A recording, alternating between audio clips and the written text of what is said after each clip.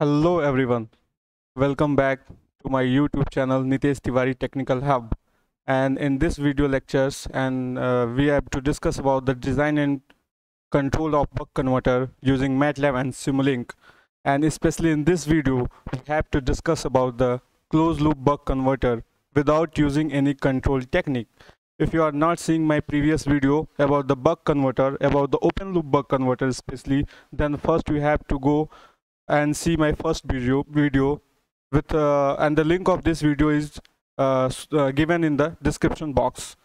So in this video we have to discuss to how to design the buck converter and especially closed loop buck converters.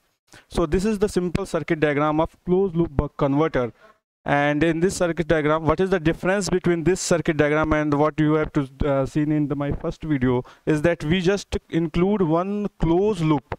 We just take output as a closed feedback. So this was the closed loop buck converter.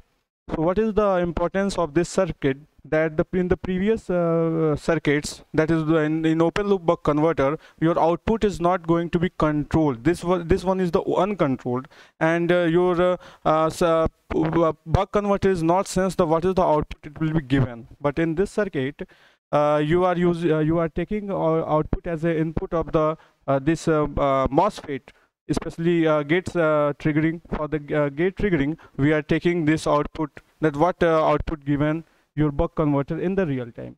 And the second beauty of this circuit is that if we just change your voltage requirement, depending on your voltage requirement, you change your reference voltage and your output voltage will going to be obtained.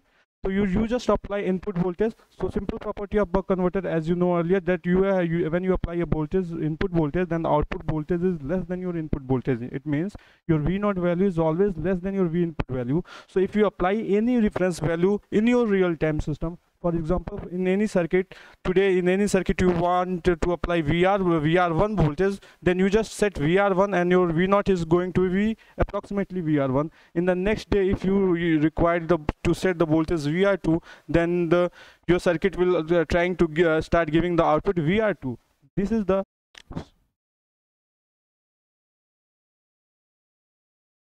So this is all about the theory, what I'm trying to discuss with you. And now we have to go for the MATLAB and Simulink block and see how to make a this buck converter in MATLAB and Simulink.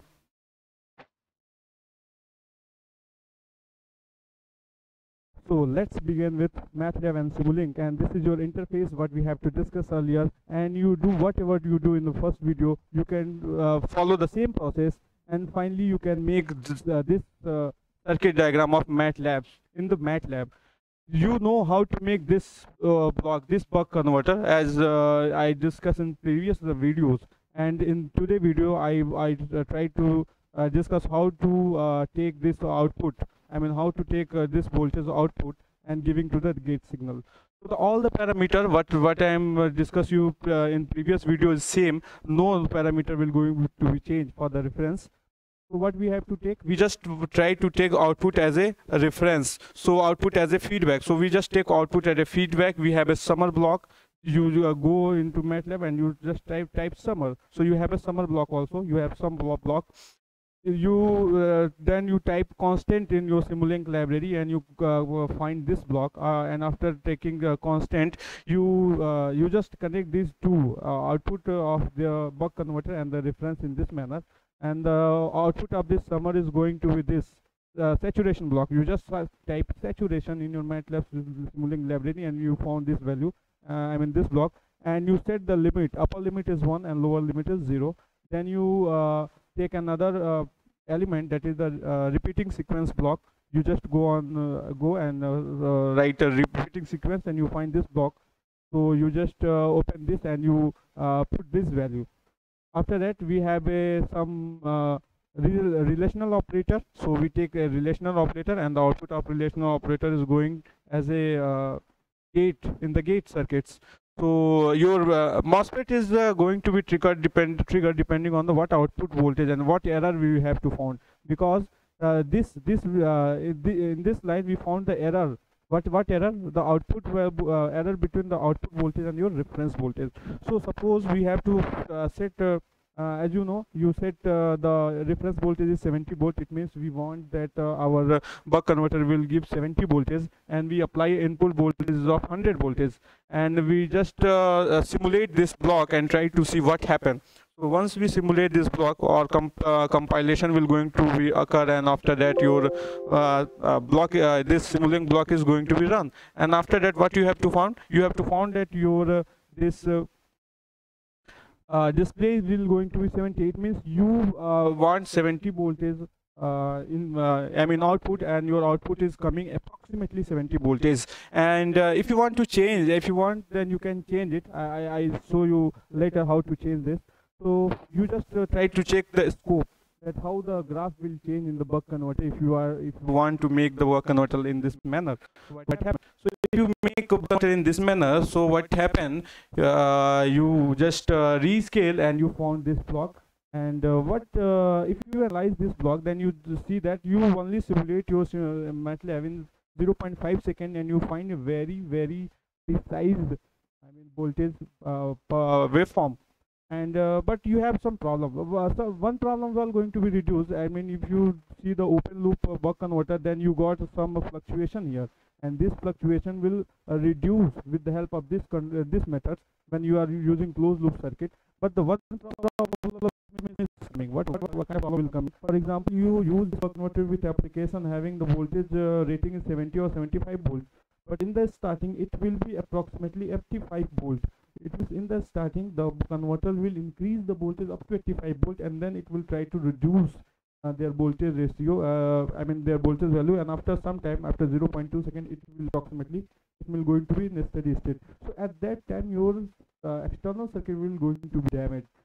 So this is the problem what we got with the help of this topology. But one problem is going to be, I mean, we have to reduce that. We got a steady state value.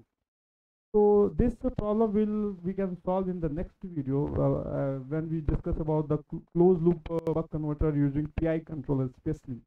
In this but in this video, what I'm trying to so one more thing, that if you change this voltage I mean constant value up to 80, what happens?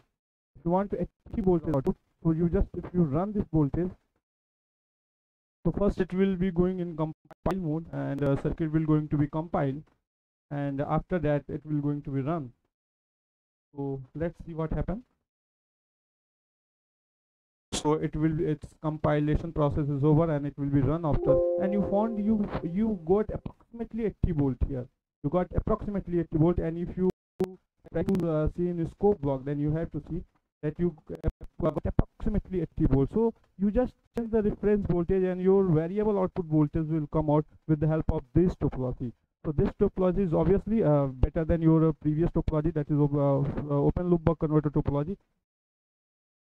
So in the last, I'm trying to compare the output response of open loop buck converter, which I have to discuss in the previous videos, to the output response of closed loop buck converter using without using any control technique.